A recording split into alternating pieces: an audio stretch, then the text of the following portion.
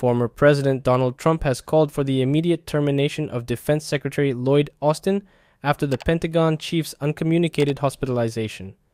Trump took to Truth Social on Sunday, expressing his dissatisfaction with Austin's handling of the situation. In a post, Trump stated, "Failed Secretary of Defense Lloyd Austin should be fired immediately for improper professional conduct and dereliction of duty. He has been missing for 1 week and nobody, including his boss, Crooked Joe Biden, had a clue as to where he was or might be."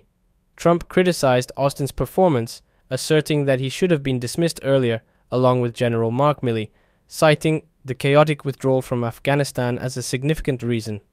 Austin had checked into Walter Reed National Military Medical Center on January 1st due to complications from elective surgery. However, he failed to inform the White House, the National Security Council, or Congress until January 4th. During his hospitalization, Austin delegated some responsibilities to Deputy Defense Secretary Kathleen Hicks, who was reportedly unaware of his condition. In response to concerns about transparency, Austin released a statement on Saturday acknowledging the media's concerns but not directly addressing his failure to notify key officials. He stated, "I also understand the media concerns about transparency, and I recognize I could have done a better job ensuring the public was appropriately informed.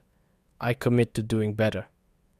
Senator Roger Wicker, the top Republican on the Senate Armed Services Committee, deemed the episode unacceptable and accused the Defense Department of a shocking defiance of the law.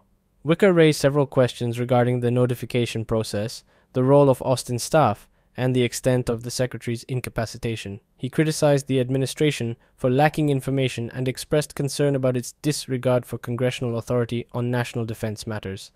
The controversy surrounding Austin's uncommunicated hospitalization has fueled calls for accountability and transparency within the Defense Department.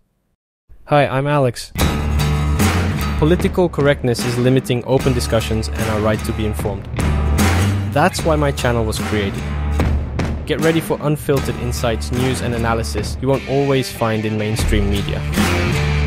Make sure to subscribe